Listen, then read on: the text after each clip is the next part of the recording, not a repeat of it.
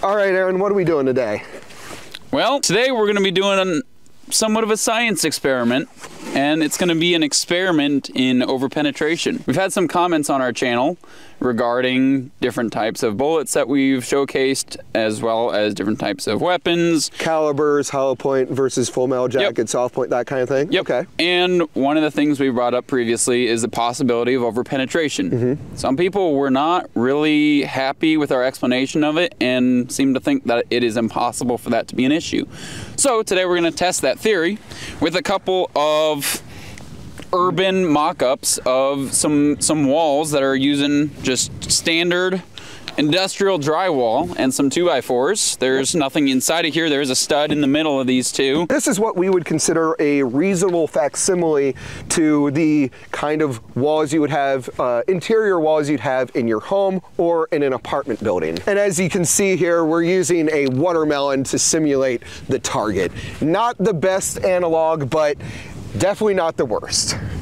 Maybe someday we'll do an homage to Paul Harrell's meat targets. We are running through the possible scenario of you having to defend yourself in your home, and what would happen if you strike your subject and a bullet happens to either go through or not, or if you miss your subject and you happen to hit another surface, and see what happens if we have any overpenetration issues with that as well. Because two of the rules in gun safety are know your target and what lies behind it, and never point your gun at something you aren't willing to destroy. That which may be destroyed could be your personal property, the personal property of a neighbor, especially in an apartment complex that has paper-thin walls, or in a really unfortunate situation of a completely uninvolved individual in a different room that's just adjoining or sharing a wall. As with any self-defense scenario, you are responsible for every round. So that is what the crux of our experiment is going to be today. Let's get into it.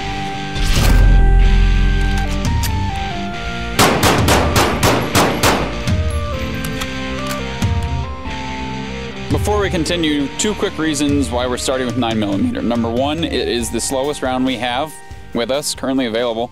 Number two, 9mm is probably one of the most common calibers used for self-defense scenarios in somebody's home, in an apartment, or elsewhere. So we figured we'd start with the most common and the slowest round and move on from there. So I thought that Aaron was going to be taking these shots since he's clearly the better pistol shooter, but now I get to show how bad I am again. So what did we say, 3 shots? 3 shots, one at the target, one at the stud above it, and one at just the drywall. Woo!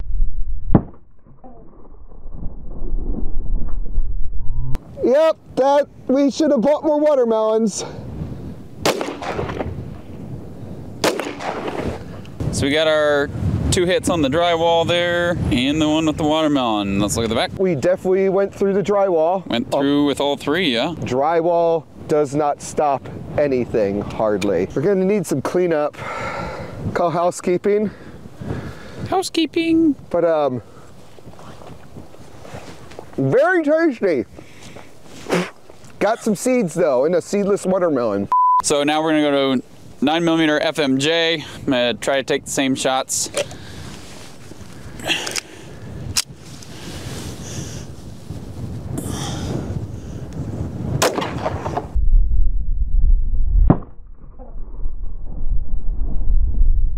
Here's 1, 2, 3. The hole down there, that one went through. I hit the stud, I think, here. If you didn't hit the stud, yeah, you hit the stud, and it still went through. It diverted slightly. It went down slightly, but it looks like it did go through the stud. And look where it... And it hit there, which is... Oh yeah, oh, time out. As you can see, we put another mock wall here to show that you still have plenty of moving power. You still have plenty of energy in that round. That round that came through that stud still had enough to come and penetrate another wall. We started with hollow points that are going to have the least amount of penetration in addition to being the slowest round we have. So I think it's safe to assume that everything else we shoot from here on out is also going to have devastating effects on the drywall. So I think we can expect similar results. It's just a matter of how bad it is. With that said, let's step it up significantly. This is our new target. We've got a wall, then the target, then another wall, and we're gonna shoot at this one with 1 round of double-aught buck. Because Joe Biden said, get that double-barrel shotgun out and put 2 blasts. Put that double-barrel shotgun and fired 2 blasts. But in all honesty, a lot of people look at shotguns as the premier home defense weapon. A lot of people subscribe to what some people would consider the FUD lore of the simple sound of racking a shotgun is enough to scare an intruder off. Woo!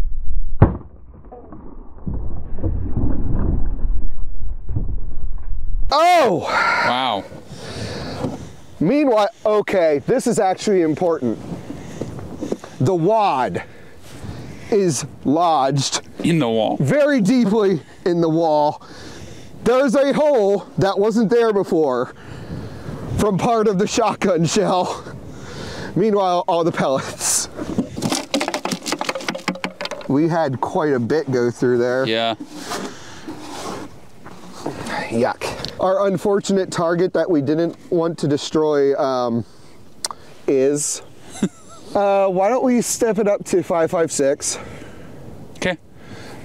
Yeah. Now, before I forget, once again, I want to thank American Marksman for supplying all the ammo in today's video. You guys are amazing, and everybody watching this video, you should definitely go check them out. For our next test, we are using a fake exterior wall. Basically, it's the same as the other ones. On one side, instead, we have plywood, and then we have siding on the outside, and then inside, we actually have a layer of insulation. Again, this is not to code. Any construction workers can correct us down in the comments, but for functionality purposes, good enough. Right, Aaron? Yes, sir. You're just saying that because you're cold. All right, next up, we are switching over to 5.56. I've got some M193 here, so full metal jacket. I can't see the glare.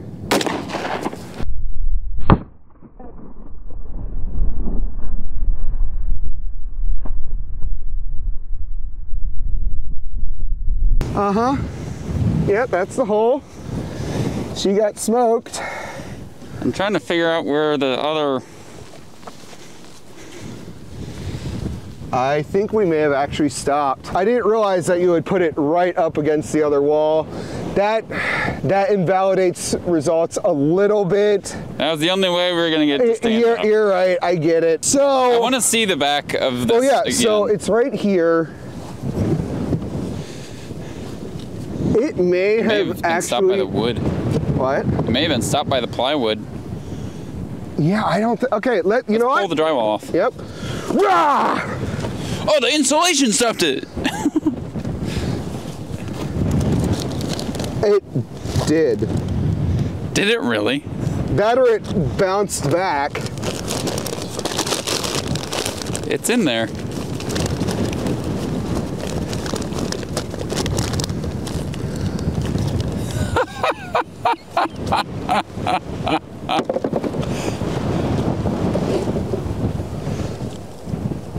Is it flattened? It is flat. Oh, that's so cool. It took some walls, a watermelon, And a little bit of insulation. 3.5 inches of fiberglass insulation. We were gonna do something real quick off camera because I wanted to make another one of those flattened 5.56 rounds, but we didn't have a watermelon in between the 2 walls, and the 5.56 round went right through the exterior wall.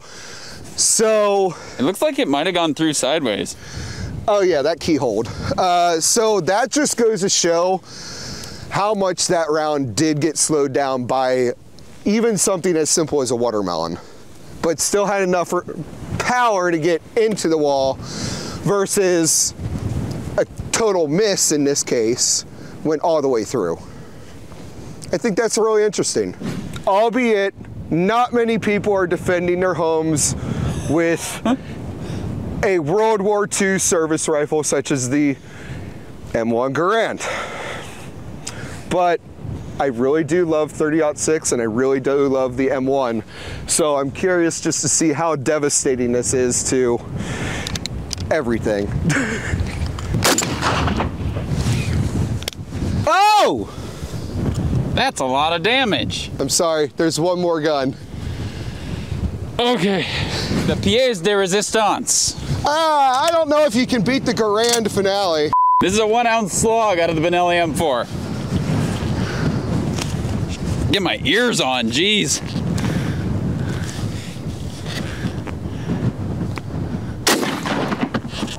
Slug and wad. Yeah. Slug and wad. Oh no. Look at that one. Yeah. And that one. Oh, it gets worse. Oh. Whoo! That's a hole. And that's a hole. Be careful using a slug for home defense. All I gotta say. Okay, one hollow point round through all of the walls, no target in between. Just to see how far it'll go. Right here. Okay. Right here. Okay. Yep, you got here. a hole. It came out. I shouldn't be surprised, but it kind of surprises me. 9mm FMJ. Oh, that definitely went through. There, there. And there we go.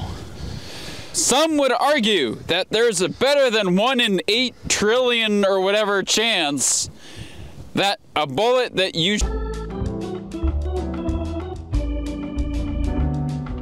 So be careful and know your backstop and what's beyond, because it matters. Aaron, have you calmed yourself down? Yeah, I'm breathing again. I used my coping skills you taught me. Alcohol.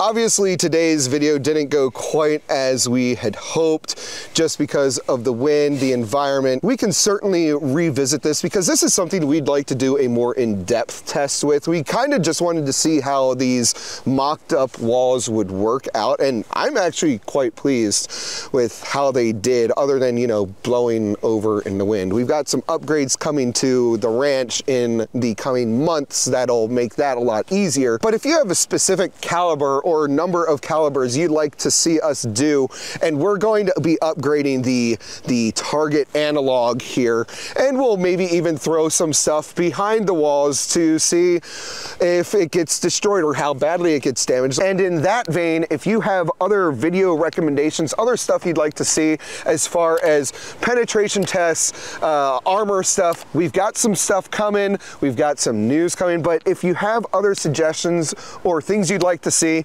drop a comment down below, let us know what you'd like, and we'll see what we can do to pull that off for y'all. The point that we made here today is whether or not somebody is behind any of those walls, it is possible for you to either miss a shot or hit your target and have a bullet still over penetrate, and there's still a chance that you can hurt somebody else that you didn't intend to hurt. Yep. You always train to not miss, but you also have to assume that there's a chance that you are going to miss.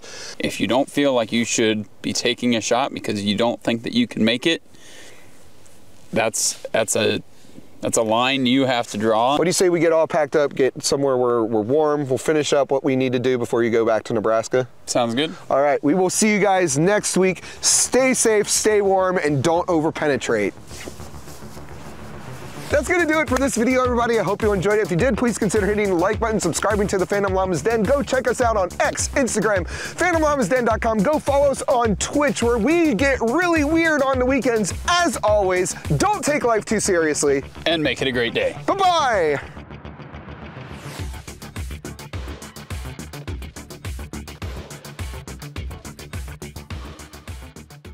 Can't wait to hear all the issues you guys have with the test that we did today and its accuracy. You said you were fine, stop it. Welcome